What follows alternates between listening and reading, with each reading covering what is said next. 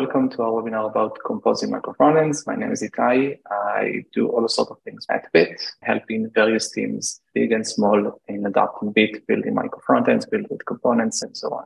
Why are we here? Why are we here to speaking about micro frontends? First of all, on the participation list, I see there's a lot of type of stakeholders. Some of you are developers, some of you are team leader, architects, and I see even some high-level executives. I know that if we'd open the mic and let all of the crowd here have a discussion on micro frontends, we'll hear a lot of opinions, we'll get a lot of feedbacks, and have a very interesting discussion on the type of problems that teams are facing and looking into micro frontends in order to solve them. I'll try and share from our experience, from what we have seen working with Fortune 500s, small startups, and in general inside our community on the topic of composing micro frontends and composing in the front end. Often the discussion around MFPs is almost like a cargo boat moving into two specific items. The ability or the want, I wouldn't call it even need at that point, to run multiple frameworks in the same browser.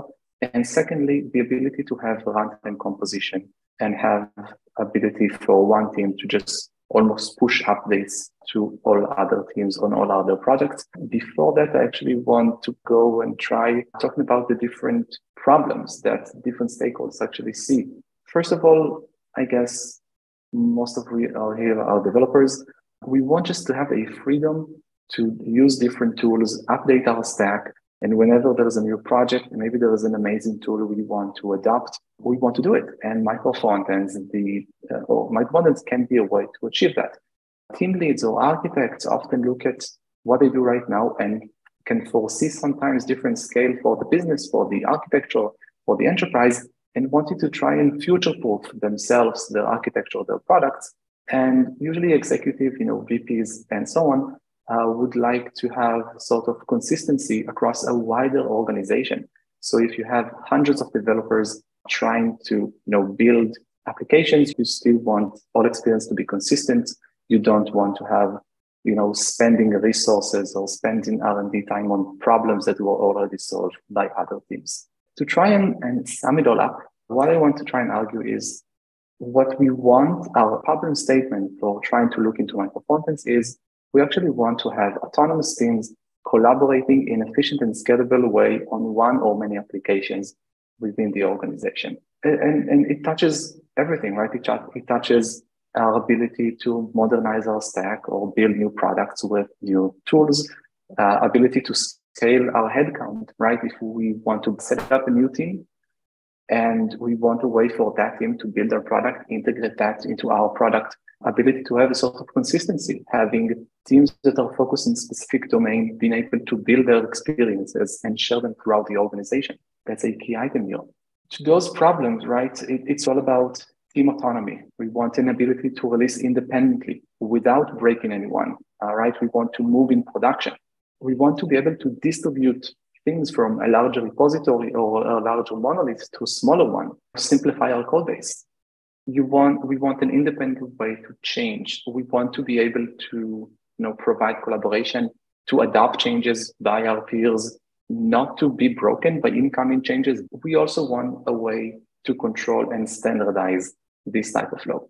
Honestly, I think this is also part of a larger trend that we see that people in teams largely grew tired of working in and around a monolithic application. We see that's also from the backend perspective with microservices and now serverless functions. We want to slice our applications, split our code base, and we want to work in a more distributed way. We want to allow fast iterations on some parts of the product. We want to have maybe slower iterations on other parts. We want to be able to isolate functionality and have the potential of reusing that functionality between teams, between projects, between applications. At the end of the day, we also want to build a good developer experience around this entire thing. With that in mind, I'd like to jump into a quick demo. In that demo, I actually want to show how we went ahead and looked into all of those organizational problems and solved them. So what I want to start with is our basic open source documentation site for Bit. So as you see, this website, while it may seem very simple, behind the scenes, there are multiple teams collaborating and integrating with micro frontends in this application. So first of all, the community site itself provides homepage and some functionality layering and few other capabilities. But the documentation and other parts of the application are essentially not a part of this. Those are services, those are micro frontends provided by other teams. So if you look at our documentation, this is a standalone application, a standalone micro frontend that a separate team within it maintains, builds content, and ships as a micro frontend. Not only this team, but in a similar way, the marketing team has built a blog application that is also hosted within the boundaries of the dev. They are able to ship their content out, make sure that it's fully available for the community to read and review.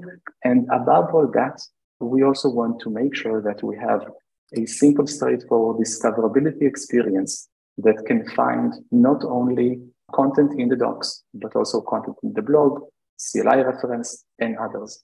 So in this case, for example, I can quickly jump and learn about stuff in our CLI reference and also jump and read a blog post. And everything is with a single coherent user experience throughout this entire application, while all of those micro frontends are essentially not aware of each other. Honestly, even the search experience itself is its own micro frontend that is then applied onto this application. So this is how we kind of build this integrated way. And I hope that content consumers of this application, you didn't really have an idea that behind the scenes, there are 3.5-ish teams behind this website, all collaborating and delivering together. Right now, how this is working behind the scenes. So to do that, let's dive a little bit deeper into how we think about organizing teams, organizing micro frontends, shipping them, delivering them, and so on. So let's start with team autonomy. We have several teams at Bit. As I mentioned earlier, there are several teams taking part in our community website. We provision a Bit scope for each team.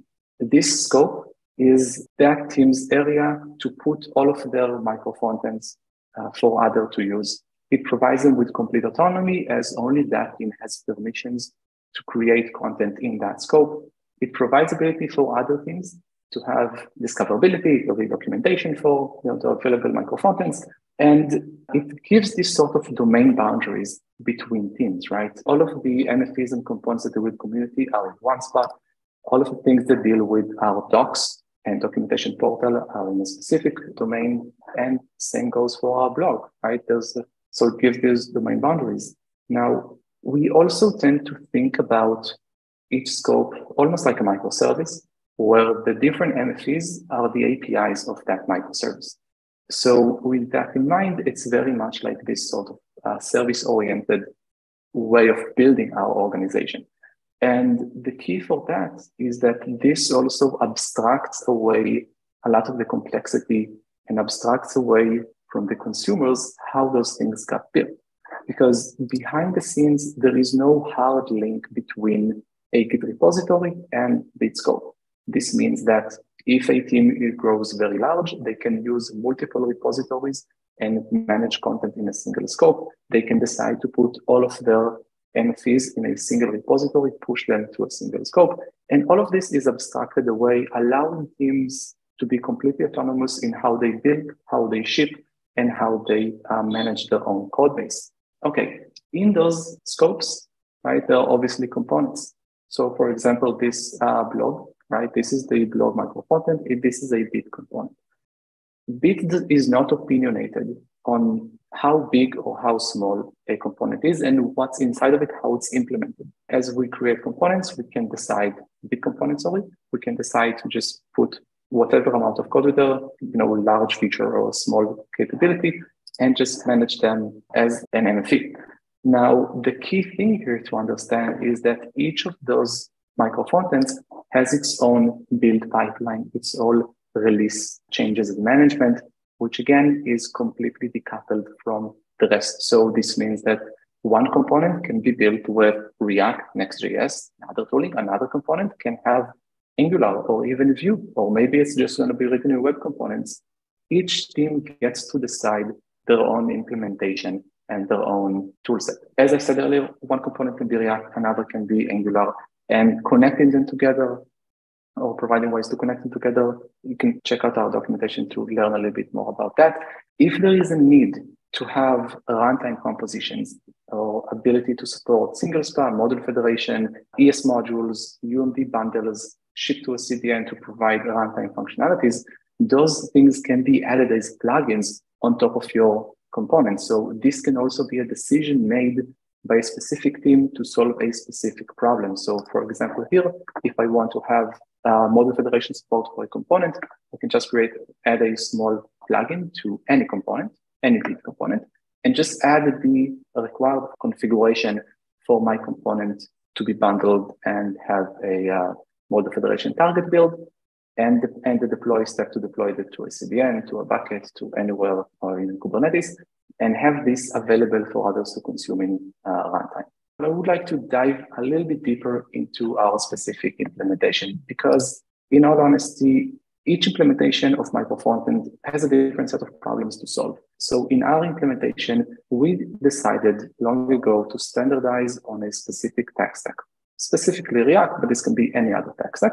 The reason for that is we see that if there are multiple frameworks running in the same browser, there's going to be a performance impact. Moreover, we aimed at the beginning to build Micro Frontends that are highly connected. To do that, to manage this type of state, having a single runtime makes it that much easier. So all components are essentially available for a single runtime.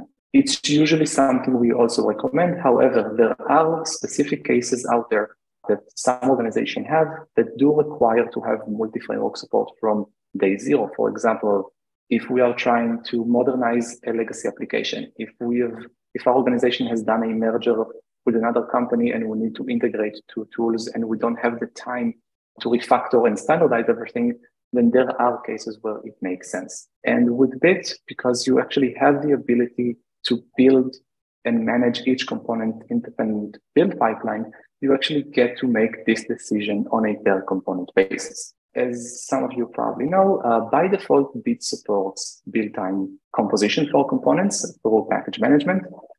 And this is also something that we chose to implement by default for ourselves as well. The reason for that is that we get more safety out of it. You get type safety. At the end of the day, we also build a single artifact and we run our test and ship it. So we get no surprises in production by other team members. However, in larger teams, in larger organizations, sometimes the need for runtime integration is critical.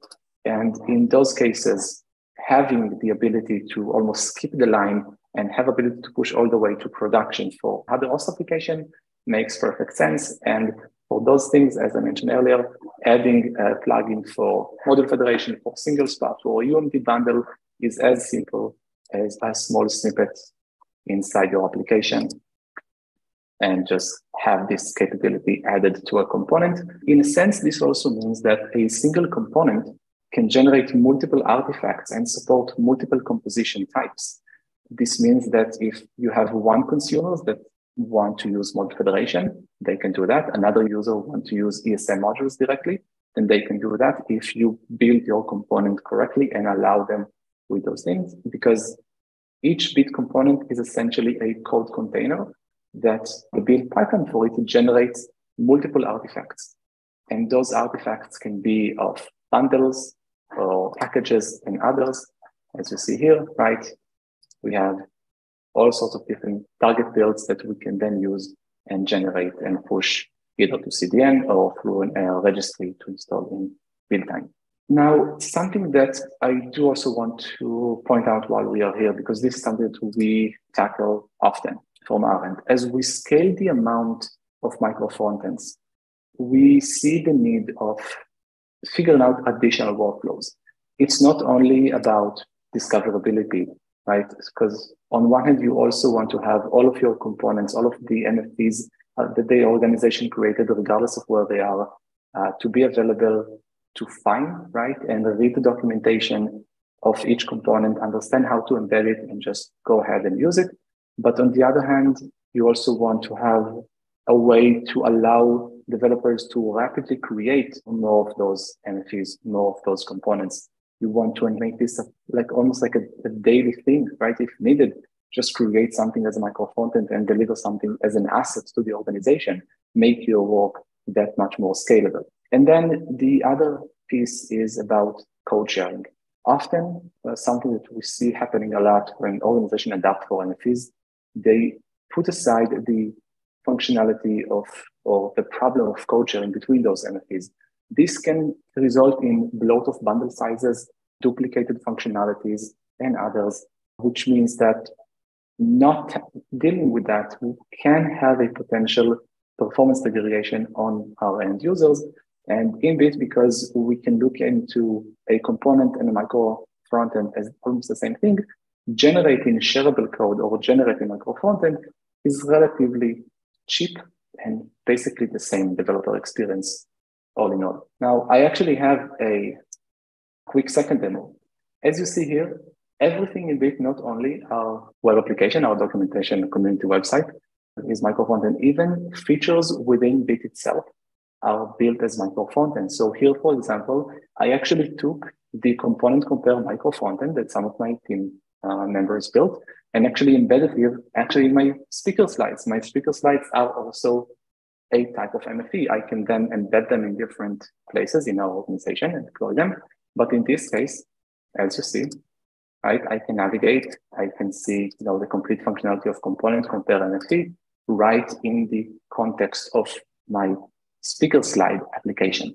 And this is only a possibility because this is something that we just do it like as part of our DNA. And it's that simple for me as almost like a non-developer to take somebody else's work, embed it into my work, and be able to use this as an example here. How to get started? It's fairly simple. Just install Bit, initialize Bit either in a new repository or in your existing project. Create a scope for a specific domain, and then just create a Bit component in your repository. Bit component is not opinionated on the amount of code. So if you have an existing MFE or you want to build something new, just port over the implementation into Bit, make sure it's well configured, well connected, and then just version and export your component. That component is now ready to be embedded in any target application. Now, this is the most basic fundamental flow. And you can repeat that, create more specific domains, more scopes, and start managing a slew of micro frontends, even from a single project, from a single repository. Now, if you do find yourself needing a Bit component to support runtime composition, or you do need to have support for multiple frameworks, then those solutions are documented in our documentation portal. And again, do try to make sense out of it. Don't try and drive all the way and think about, I want to have only runtime integration, I want to have only these type of capabilities. Try and really think about the main problem we're trying to solve. Try and think about how can we make teams deliver software more autonomously and with better developer experience. Try to solve for the specific problems as they come, and don't try to over-engineer a solution for problems that you either don't have at the moment or you imagine having in the future. Thank you all so very much for taking place here and participating. If you have any more questions, please feel free to reach out. I'll be more than happy to take some of this conversation privately later on, and have a great day.